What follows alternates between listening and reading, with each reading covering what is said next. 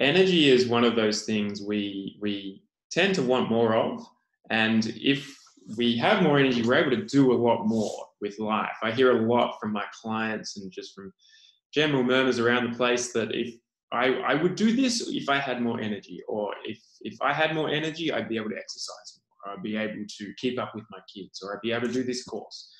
It really is the goal for a lot of us with what we're eating. And if we're to take what we're going to learn today and apply it to our lives, it's really that nutrient quality is really where it's at in terms of energy. I'm going to talk a lot about quality and quantity. I'm going to talk about fake energy versus real energy. You might be surprised about what's actually fake energy and what's proper energy. And then some tips to take home for stuff that you can do. There will be an opportunity for questions for everybody as well. So what I'll get you to do is to, in the slides that come up, and you can write in your questions. So just type them into the chat and I'll answer those. There's a couple of spaces for questions throughout the webinar. And yeah, just type them into there. Try not to type them at the time because it's pretty distracting. I tend to lose my train of thought a little bit. So if we can keep me on the straight and narrow, that'll be good for everyone. So here we are, energy. Let's talk about energy. First, some of you don't know me. Some of you have come from elsewhere. My name's Steve Hennessy-Meyer. I've been a coach since 2010, functional diagnostic nutrition practitioner since 2016. And I've always believed in a holistic view of health, and one that follows evolutionary principles. So that's going back to basics in terms of our nutrition, our sleep, our relationships, our lifestyle, our movement. And what I do now is coach people on that from all around the world using fitness and nutrition and lifestyle coaching. I take the best that we've got in terms of testing and modern science, but also following the nature's protocols of sunshine and quality food, socialization and movement. And that's what I do. So I've been up this for a long time, and energy is one of those things that I've always been working towards, whether it's training to get more energy or eating to get more energy. We're going to talk about the eating side today. How this works in the body. Let's have a look here. You might remember this from high school science, and I hope we're not too traumatized by that. ATP is the energy currency of the body. This is what we want to create. That's the end product, is ATP. That's our source of energy. And we can create energy from ATP from a lot of processes. Carbohydrates and fats are the main ones. We're going to talk about that. But just like anything in the body, it's not just like a energy in, energy out sort of scenario. There's all these steps in the middle of it, and that's known as metabolism, to how we get to the end product of ATP. So how does food give you energy? This is a good one to look at. We've got fats, carbs, and proteins here. We're going to go through each of those in a tick. So fats, this is our fatty acids. We've got, think of this as avocado, olive oil, olives, coconut oil. That will create ATP. Glucose will do the same thing, but it goes via a glucose pathway. And protein assists along the way. Protein plays an important role in synthesizing nutrients, but these are really what's important for ATP. And they work in different ways to form ATP. Macronutrients, if you don't know this, then we're going to go through it. We've got carbs, proteins, and fats. Carbohydrates, think of vegetables, breads, pastas, cakes, all the delicious stuff really is high in carbohydrates. And fruits and vegetables as well is our main source of carbohydrates, 4 calories per gram there. Proteins, these are, think of animal foods are the most common sorts of protein, but also some carbs. Carbohydrate dominant foods will have proteins in them, and fats as well. A lot of foods are a combination of all three. Well, usually 2, sometimes all 3. Alcohol is down here as well. Alcohol is a macronutrient. It works in the same pathway, has 7 calories per gram, and actually burns very quickly as well. And this is what it looks like. So you can see there's some overlapping here with the carbs, proteins, and fats. The carbohydrates, these are like rice, oats, potatoes, grains, veggies. These are our foods that are mostly carbohydrates, so there might be a little bit of protein in it, but they're known as carbohydrate dominant foods. Protein, like meats are the most common, fish, turkey, egg whites I've got there, lean beef, whey protein. These ones are more straight proteins, so they're low in carbohydrates, low in fat, and they're high in protein. Fats over here, avocado, butter, egg yolks, oils, these are high in fats. But you can see there's a lot of overlapping. The first overlapping I want you to look at is the mix between carbs and proteins here. These are our plant-based proteins, lentils, quinoa, beans. A lot of people who are eating a plant-based, tofu could probably go in. Oh, tofu could go into protein, more in the protein side. It's pretty high in protein. And yeah, it's got some carbs too, but it's mostly high in protein.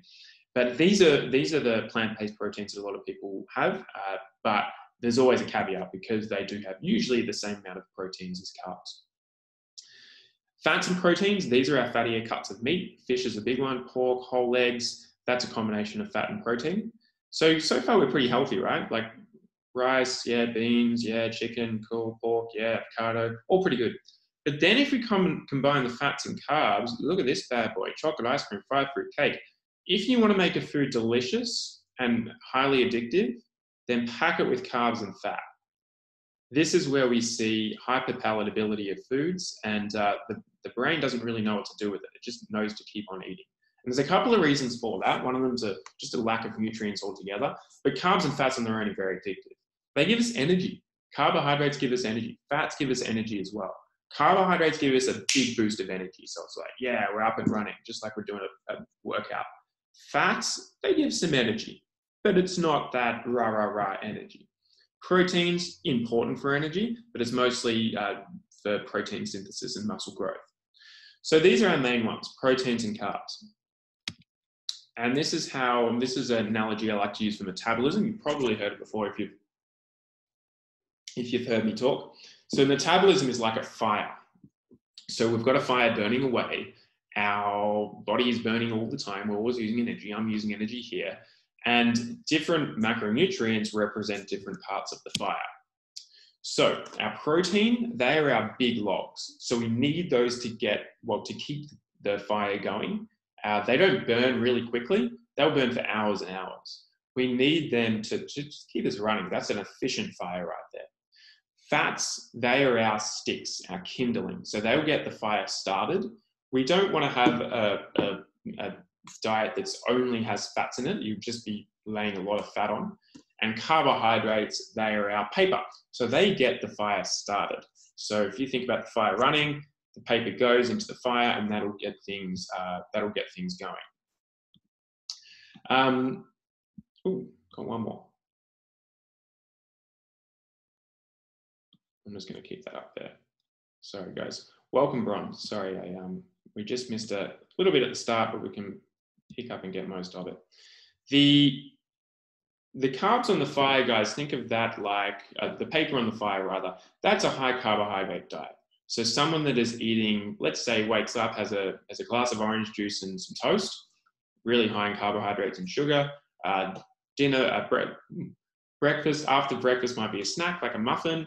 Lunch might be a sandwich, high in carbohydrate again. Dinner might be some pasta. So you're going up with just paper the whole day. Not a lot of fat, not a lot of protein. So not a lot of support there to keep our energy going. So say if we change that up and we went with a diet that was higher in protein and higher in fat, the first thing that's going to happen, you're going to have a longer distribution of energy. You won't have these peaks and spikes. Some carbohydrate is good, a little bit of paper on the fire, not too bad, but we want to have these two to back it up. So say if we woke up and we had some eggs, lunch we had a salmon salad, dinner we had a curry of some sort with some meat, some vegetables. Right away we've got more of a balance there. You'll find out a couple of things. A, you'll probably feel better because all those foods are very nutrient dense. And B, you won't find these peaks and troughs in energy. And that's really what we're trying to get here, is a sustainable version of energy. And part of that is eating enough protein and fat. But then comes the food pyramid. This is when things get really sticky. So this was invented in the 70s by the Department of Agriculture in the US. It was adopted by our health department as well, which was crazy. You notice I said the Department of Agriculture as well, not the Department of Health. Department of Agriculture said, hey, we're producing a lot of breads and cereals and rice and pasta. Let's eat 6 to 11 servings a day. That's what we're going to recommend here. 6 to 11 servings a day of bread, pasta, rice, cereal. Holy crap. Like, if you look at this, that's just paper on the fire all day. Really good around like wartime, or if you're trying to stockpile, which you might see people doing now, because they're so energy packed. But there are very little nutrients in these foods here. You can even see by the colors, like brown, white. There's not much going on there. Yeah, vegetables and fruits are up here. So they're telling us to eat more pasta than vegetables. Crazy. Vegetables here, more nutrient dense, less energy packed. These are with all the energy. This is where calories are. But these are the foods that make us overweight. If you've ever eaten a high carb diet, you know what happens. It's very easy to keep eating. And up here we have proteins, which is just madness, like 2 to 3 servings of protein, and sparingly the fats and oils. So we really need to almost turn this thing upside down to get an energy, a diet with a lot of energy in it. Yeah, so this was a debacle, really. This was a big problem for people's health because they took it by gospel and it filtered into our food system. It created a low-fat epidemic where people were just producing low-fat foods and eating low-fat foods that were just packed with sugar. Again, that's just packing on the carbohydrates here. And that just kills your energy. This is what it creates, blood sugar levels going up and down throughout the day. So this is what happens when we get hungry. So say we're hungry, say we have some blood sugar issues already. If you had a high carb meal at nighttime, you just had some dessert, your blood sugar is going to be a little bit funky the next day. You'll wake up, first thing you'll be craving, and you know this if you're running off sugar, is more sugar, because that's what you're craving. That's what you're addicted to. So you'll have that first hit of sugar in the morning. Our blood sugar will go up, our insulin will go up as well, but our blood sugar will go up. And then at about 9, 10 o'clock, it'll go down. And it won't just go down, it'll really go down. And you'll be bloody hungry. Like, not just hungry like, oh, I could go with a little snack. Like, I need a muffin or something of a pick-me-up. It's that mid-morning pick-me-up of usually a coffee and a muffin hits the spot. And then it goes up again, and it goes down, it hits lunch, and then you're craving something of a high carb and usually high fat as well. And it ends up just being a cascade. A couple of things happen. We overeat. Really easy to overeat if our blood sugar is like that.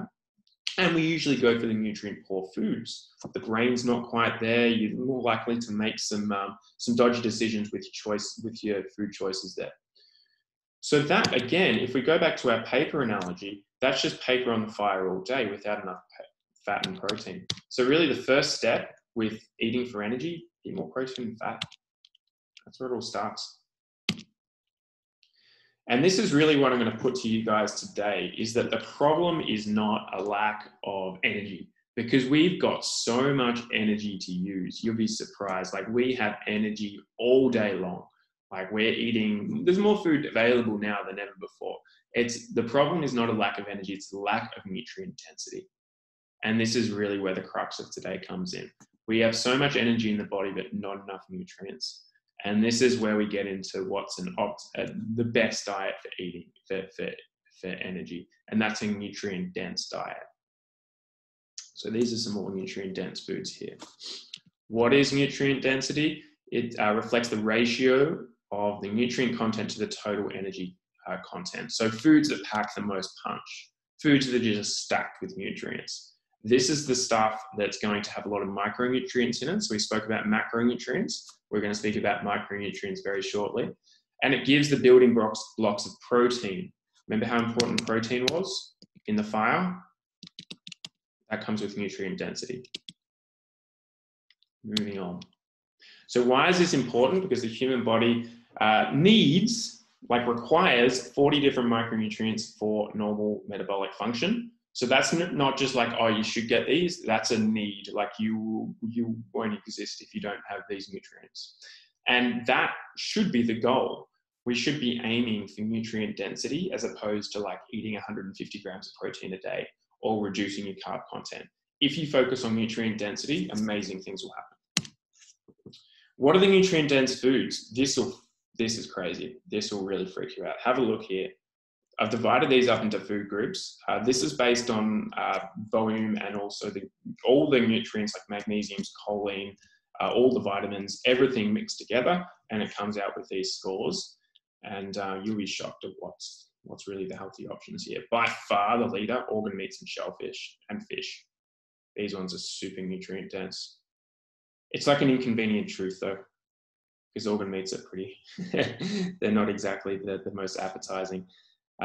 If you can figure out a good way to eat with them, they're super effective though. I've had people take up organ meats and their energy's just gone through the roof. It really is a wonder food, superfood. Let's call it a superfood. Very effective for managing our energy. Organ meats are recommended now for people who are anemic. They are just giving them organ meat straight away, and shellfish as well. So this is like mussels, caviar, things like that are our shellfish, prawns as well. Fatty fish, so these are the salmons, the mackerels, ideally not the really lean fish. The fatty fish have just more nutrients in them. Lean fish slightly behind that, and then it goes into the meats. The vegetables, yeah, vegetables, they're differing qualities, so it's going to go on a big scale, but nowhere near, even when I looked at them individually, nowhere near as much as organ meats. Fruits, yeah, fruits have got some nutrients, no doubt, nutrients and minerals. Not as much as you might think though, definitely not as much as vegetables. Nuts have got some as well, with the caveat that they've got some phytates and some other stuff, so we don't want to overeat that. Dried fruit, really low, really. Dried fruit was actually one of the lowest. On animal fats and vegetable fats, they were very low. Dairy does okay, so that's got a decent amount of nutrients. It also depends on where we're getting these from. So if we're getting this from a grass-fed, pasture-fed cattle, then these numbers are going to be much higher. And these are our legumes, whole grains, pretty low. All these are like the bottom of the pyramid that I mentioned before. That's the food that gets us through the wartime, that'll feed a country, but it will also make you, if you're relying on it, pretty sick, because they are nutrient void foods.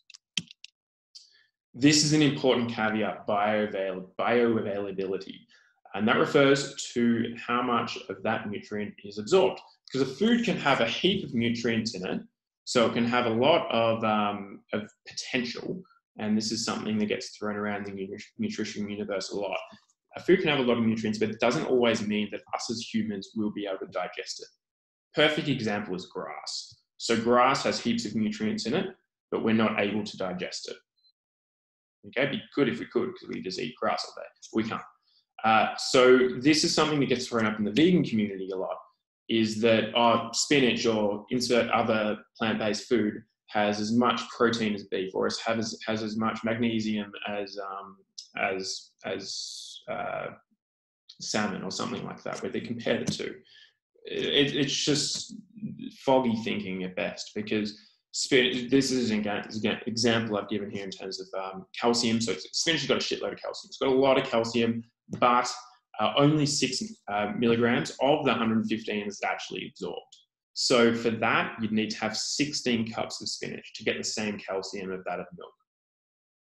So we've got to think about that. And that's unfortunately the case with a lot of the plant-based foods. Yes, usually stacked with minerals and vitamins, but usually a lot of it is not bioavailable for us. We can make this easier by soaking and sprouting our foods, particularly our grains. They should be soaked and sprouted. That releases a lot of the nutrients, also releases some of the anti-nutrients. So when we eat some of these foods, beans is a really good example. When we eat beans, say if you eat beans like raw, you might die. Like that, it's so toxic for you, because a lot of plant-based foods have toxins in them to stop animals like us from eating them. So they have them built in there. So the way we get rid of those toxins, they're called phytates, and they're very hard for us to digest. Usually beans, a good example. If you have some beans and you haven't soaked them beforehand, you might fart your way out of it later on, and you'll know about it. The way we work around that is to soak them and sprout them. That gets rid of a lot of the phytates, and then that phytate level will go down. Check, we're all good.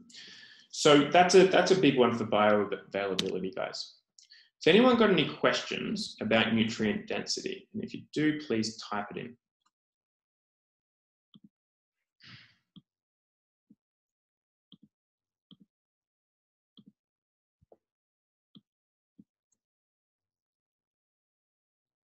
Okay, no questions so far.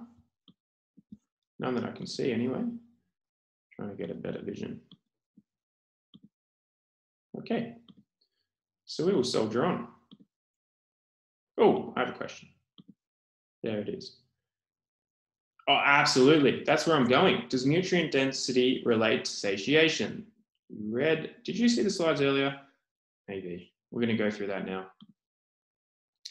So Yes, nutrient density relates to satiation. So macro and micro now. So we talked about this. Macronutrients, these, think about function, just basic function, and micro is optimization. So if we want to live, yeah, we need carbs, proteins, and fats. But if we want to really live and really feel good, micronutrients is where it's at. Think of it like fuel in a car. So macronutrients, yeah, you need the fuel to go, you need the petrol, but micronutrients is the oil. And we can get like premium oil as well. That's the stuff that's going to fine tune things. So micronutrients, these play a vital role in our energy production. So without them, we feel pretty crap.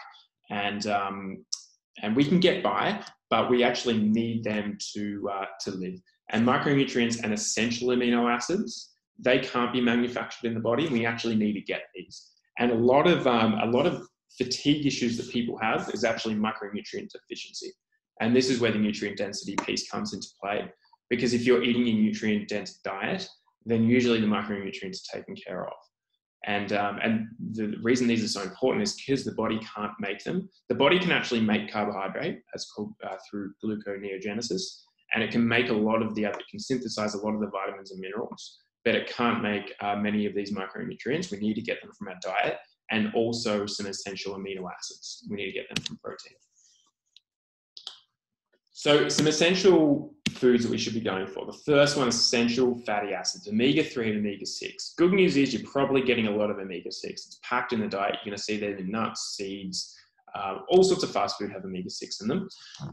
Really important for brain health, inflammation, cellular health, and you know it as well when you start eating fish oil or fish, shellfish, grass-fed meat, chia seeds. These are packed with omega-3s. The Western diet has a lot of omega-6s. It's heavily tilted towards omega-6s. These are in our breads, our pastas, our vegetable oils, and not enough omega-3s.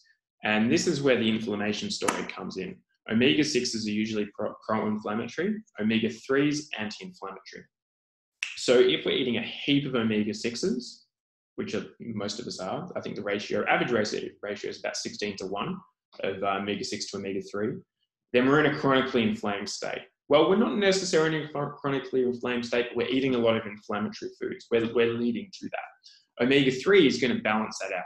So omega-3 is going to add to the anti-inflammatory compound. It'll give the body more resilience, so to get through sickness and parts of disease. And it'll help us heal a lot easier because our inflammatory process is heightened.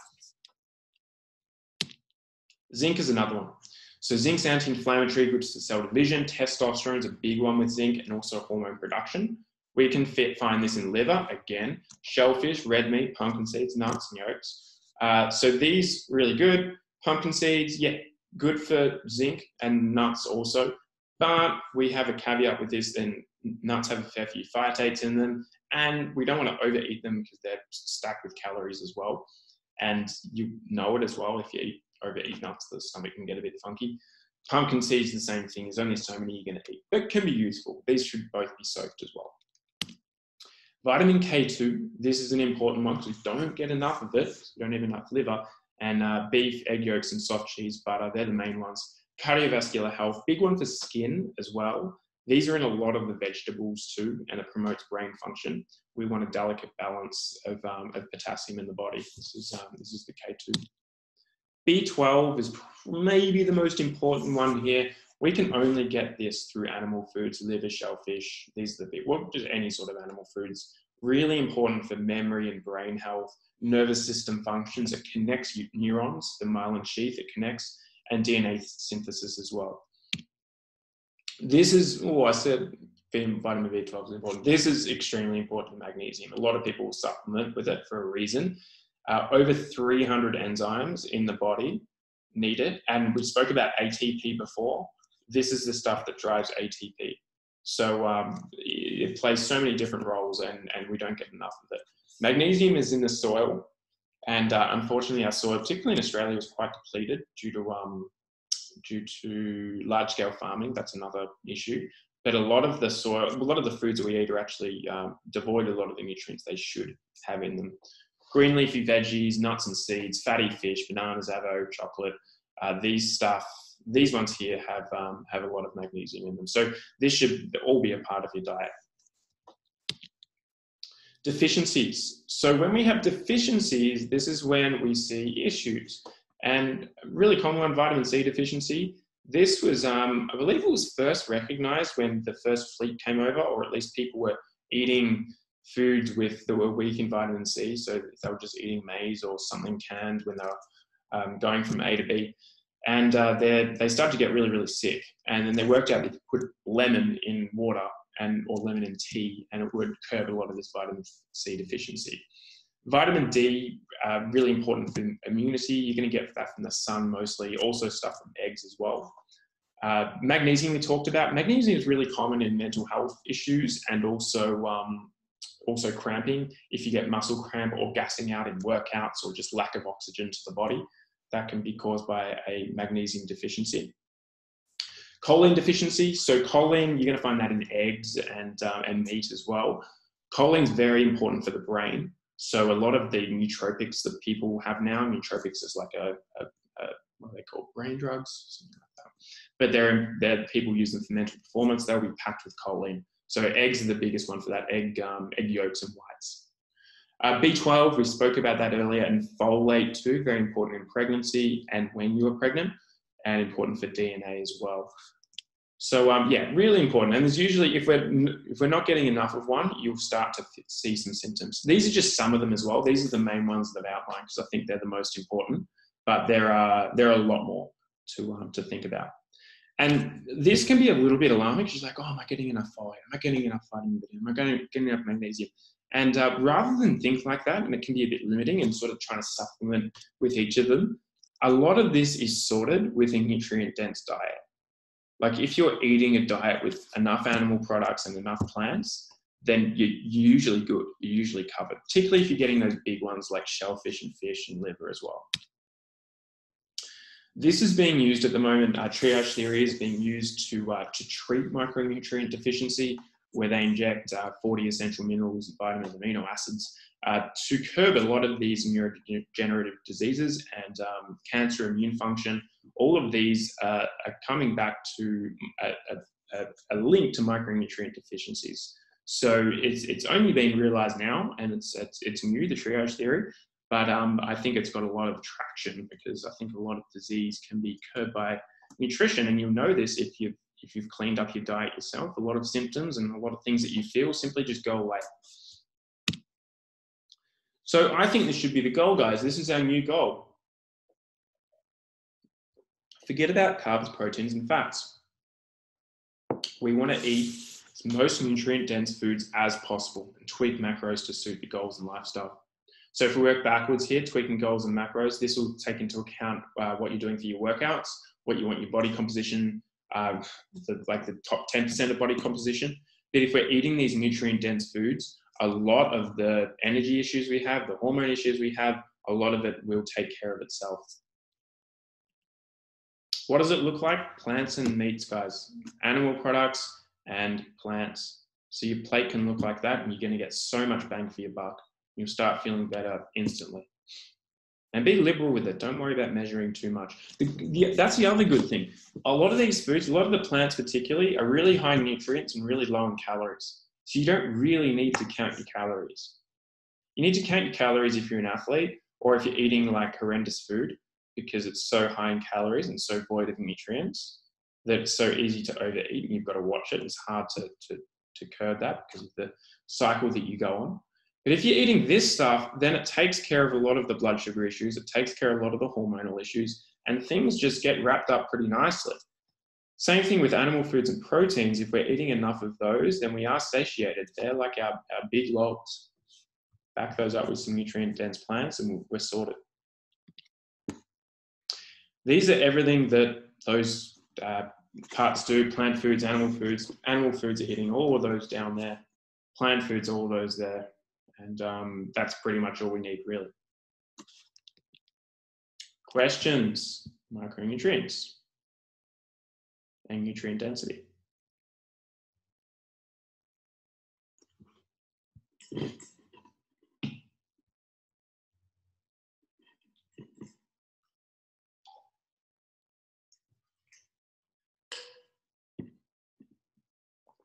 I'll check out a room and see if anyone's trying to get in.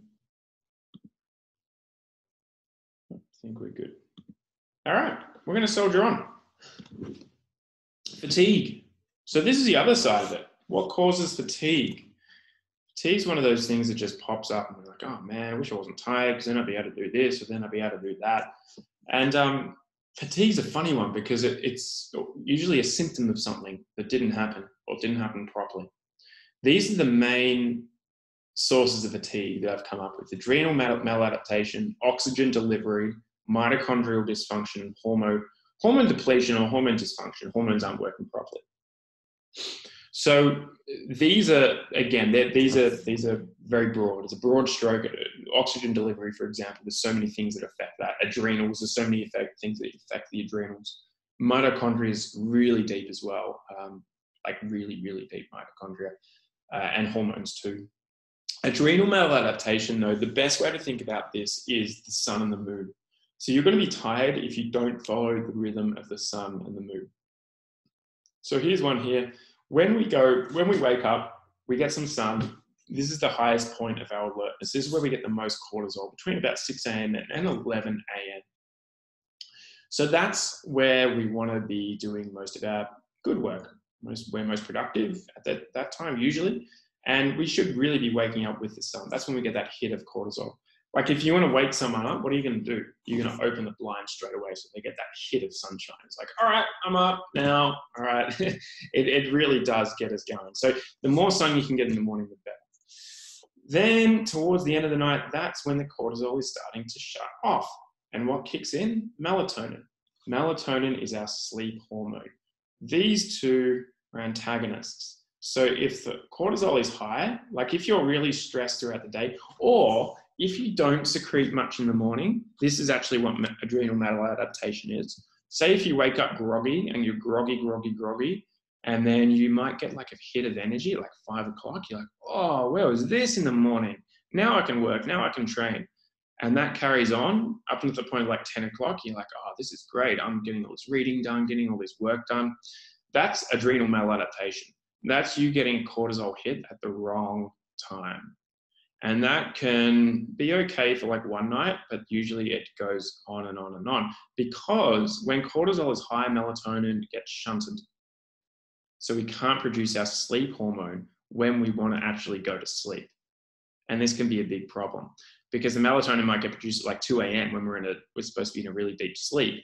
But that means like a 4-hour quality of sleep. And then we've got to get up again. But our body just wants to sleep here. So we have a coffee and a high carb meal to get us going.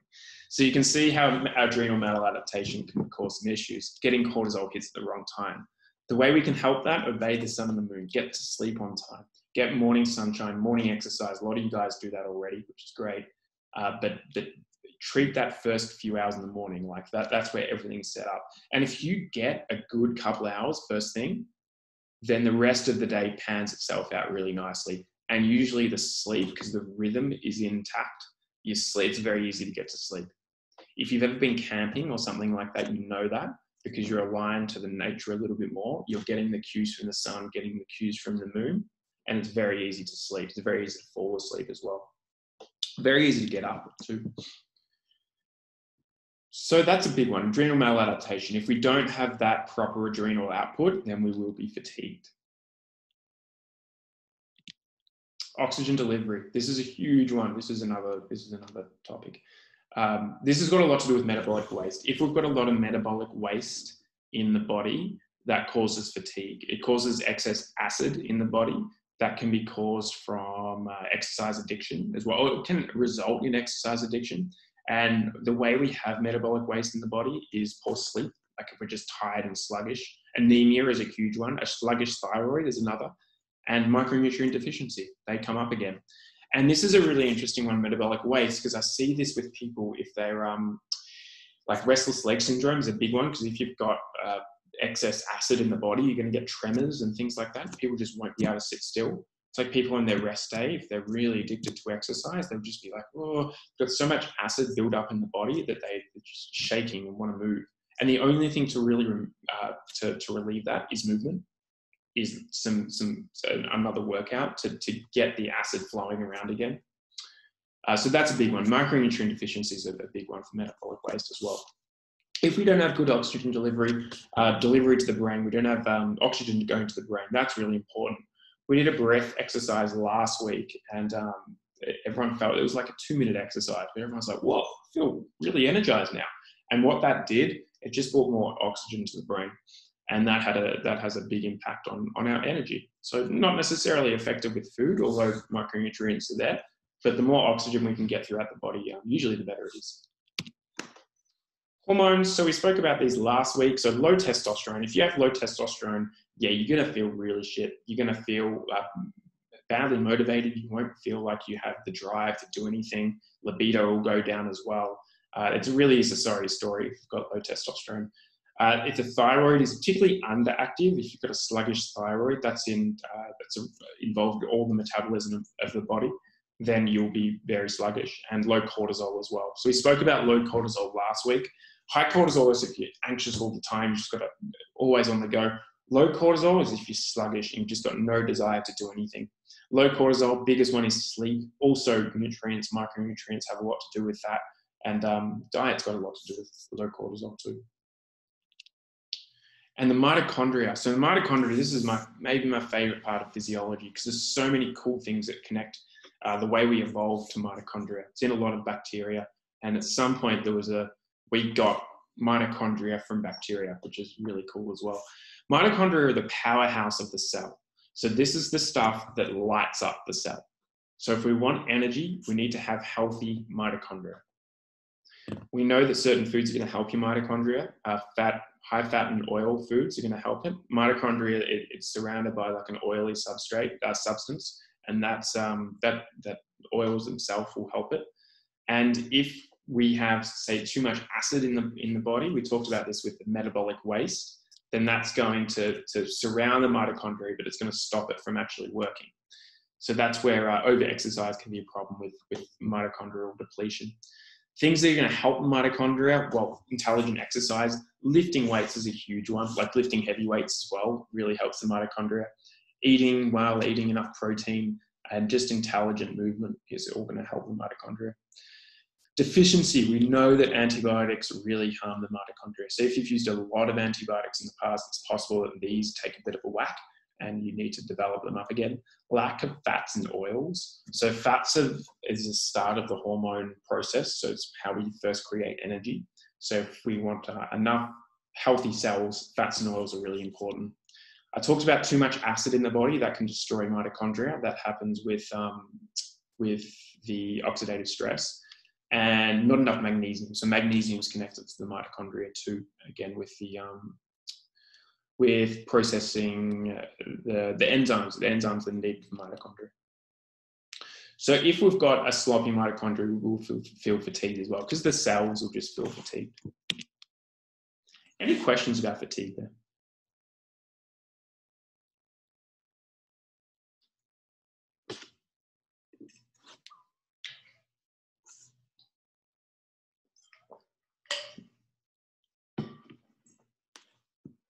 Got any questions about that, just type it in.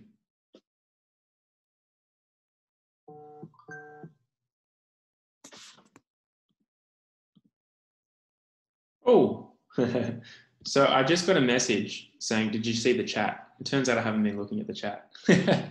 Sorry about that. And thank you to the person who sent through that message.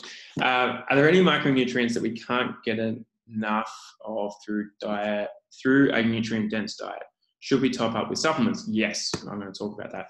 Do multivitamin supplements work? Okay, so these are similar questions. The first one is, so with our modern diet, what do we not get enough of with normal foods? And the easiest way to answer that is no. Like, the foods provide everything that we need, but there are, due to the modern food system that we have, we tend to be falling in certain areas. A big one is omega-3 fatty acids, and that's why I think fish oil is a good idea to supplement with. Another one is magnesium. We should have enough of that in the soil, and with the fruits and vegetables that we eat, we don't eat enough. That's another one I think is worth supplementing with. The other one is actually vitamin K2, because I don't think people supplement enough with that, and people have so much sodium in the body, and you want a good relationship between sodium and potassium. but so much of the time we're loaded with sodium and don't have enough potassium to have balance in the an acid-base balance in the cell. So they're the three that I'd recommend off the top of my head for health. This takes a different turn, and it's very individual as well. Like, say if you're really struggling, with fatigue, I'd have something like coenzyme Q10 is a good one because it boosts that citric acid cycle that we need to create energy. We're actually going to talk about that really soon. But that wouldn't be needed for somebody who isn't suffering from fatigue. Oh, we have a new joiner. Okay. Welcome to that person who just joined. So multivitamins, yeah, multivitamins do work. The studies on them have been very, each is their own sort of thing. So some people it's worked really well for absorption. Some people it hasn't worked very well. I don't think they're a bad idea. There were some talks a couple of years ago about them causing cancer, but that's only when what they do with these studies, they make a multivitamin and they give like a toxic amount to a group of poor rats, and lo and behold, they get cancer. Like they give a multivitamin, but they'll give like a dose that's like 20 times the normal dose, and yeah, the rats will get cancer. But there's for multivitamins, I think they are worth doing if you don't get enough from fruits and vegetables, and they definitely work. I'm just going to put the new person on mute. There we go. Okay. I hope that answers your question, but if it doesn't, then please ask again, and I'll keep this chat up so I don't miss anything. This part's my favorite though, so I'm gonna have to hide it down here. So, energy versus arousal. It's important to know when you are aroused and when you have real energy. This is a little bit heartbreaking for us because energy is the process of this is the Krebs cycle here, again from high school biology. Really complex, and the end product is ATP. So this is how we create normal energy in the body, which comes from food. Okay, it comes from nutrients and calories, macronutrients and micronutrients. This is what creates arousal in the body. Caffeine is the most common one.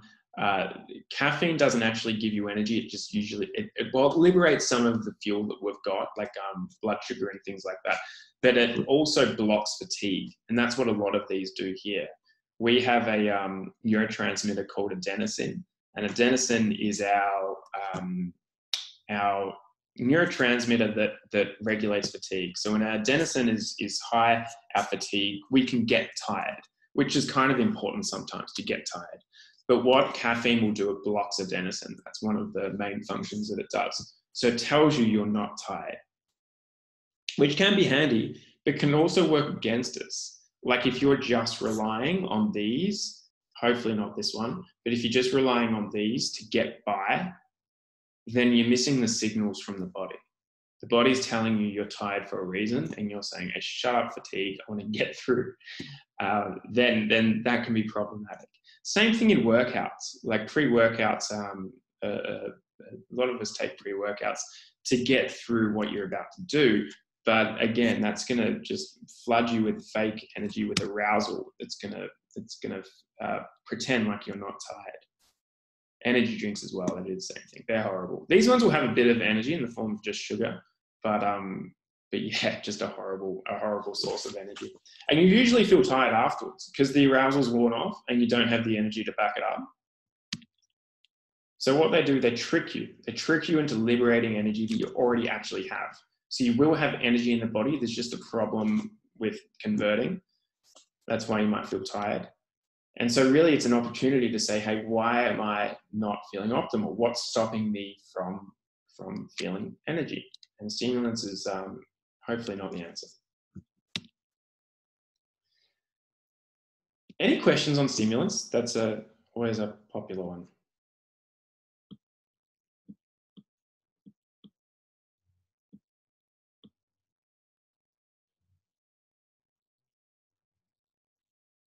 No? All right. We're going to move on to digestion. And this is another topic. Digestion is definitely related to, and the gut is definitely related to how we feel with our energy. If our gut is crammed up or it's not working right, if you've ever had issues with your gut, you know how it can bring you down. You know how it can really get your energy down. I'm not going to cover the gut too much because it's too big a topic, but one thing I will talk about is chewing. Chewing is so important when it comes to digestion. Digestion actually starts not by you chewing and producing saliva. It actually starts by you thinking about food, smelling food, seeing food. That's when the digestion process starts. We start producing saliva. We start producing saliva in the gut as well, and acid in the gut to start breaking down the food that's about to come. So if you are eating food and you're just like guzzling it down like a pelican, then your digestion has a lot of work to do.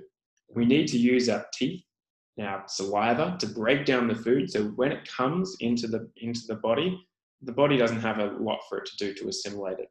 There's some cool studies done with groups that had groups that just didn't chew much and groups that chewed a lot. They found that the nutrients were absorbed a lot better when the nutrients were chewed. Also, they were found to eat 11.9 fewer calories because the satiation signals are getting to the brain and you're absorbing more nutrients. And we know if you're absorbing more nutrients, you're not going to have those crazy hunger pains. And then you'll lose weight, lose fat, and more energetic. And that's really a key point, feeling more energetic throughout the day. Why would you feel more energetic if you were chewing your food? Well, digestion takes a lot of energy. To digest food takes a lot of our resources. So say if I ate a piece of chicken here, I chewed it a couple times and ate it. That chicken now is sitting in my gut. The body has to draw all of its resources in to try and break down the chicken. It's like, all right, let's do this now. And then I'm going to start feeling pretty tired because my resources and oxygen and everything else isn't going to my brain anymore. All of a sudden, it's going towards this chicken to try and break it up. What I can do instead is chew the food 32 times for one bite, which is crazy, I know, but see how you feel afterwards. You'll feel amazing. 32 chews for one bite, swallow the food. The gut will need to do a little bit, but it'll absorb all the nutrients. It'll take you a long time to finish your food, but you'll feel amazing afterwards. You won't feel that bloated feeling. You won't feel like you need to lie down. You won't feel that crash in energy, so you feel like you need another cup of coffee or an energy drink to keep you going. It really is a different ballgame. So this isn't so much in eating more magnesium or eating more protein or whatever. This is just some lifestyle stuff that we can implement that's going to give us more energy. This is one of the biggest bang for your buck. So 32 and chew, 32 bites for one, 32 chews for one bite. Saliva, nutrient absorption, they will all be improved and you'll feel amazing after you eat. And really, we should feel energized after you eat. It shouldn't be this hugely taxing process. And certain foods you're going to require more chews, like meat's going to require a lot more chews. It takes quite a bit to digest meat and these heavier foods, so take your time with it. And sit down with it. Don't have it at your desk. Have it outside in the sun. Take your time, without a screen as well, ideally. And that's all I have about that. Any questions about energy? So everything we've talked about today.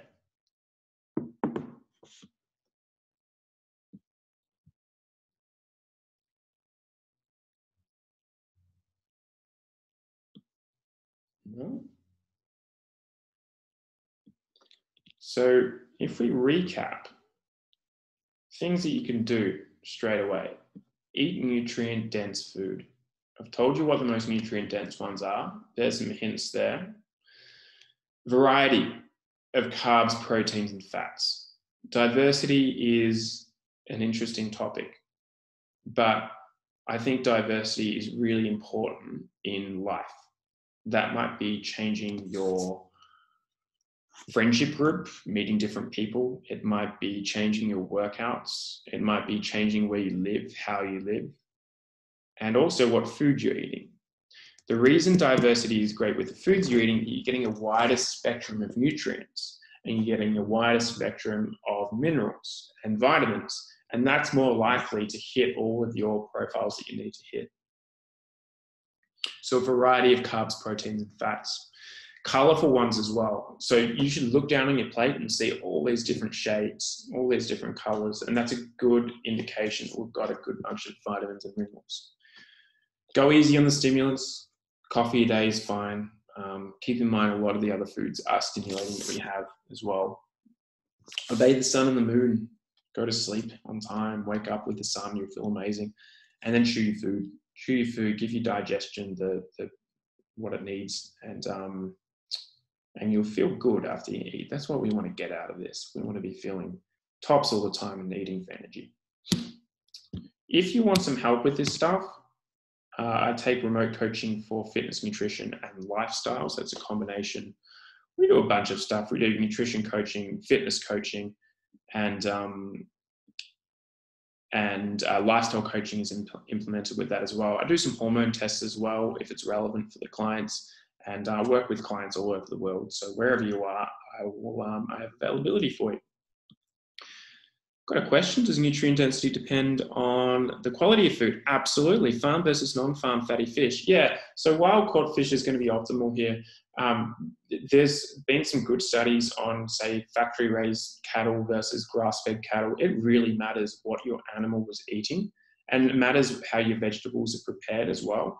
Local is usually better. So if you can source local food, it's often better than organic food. It's often more nutrient dense, and you can trust the processes that go into it. If there's a great movie, it's called The Big Little Farm, The Little Big Farm, something like that. It came out recently. But it's all about permaculture and how the way the food is processed right from the soil up, that's going to influence what the nutrients that you are getting. So if you can source your food locally, if you can source it from sustainable sources, then that's going to improve your nutrient density as well. And I think it's a better system to be in. Farmed versus wild caught's an interesting one, because farm fish, it's just like most of the fish that we eat in Australia is farmed. Like all salmon in Australia is farmed. It'll say it's Australian, which is great, but it's farmed.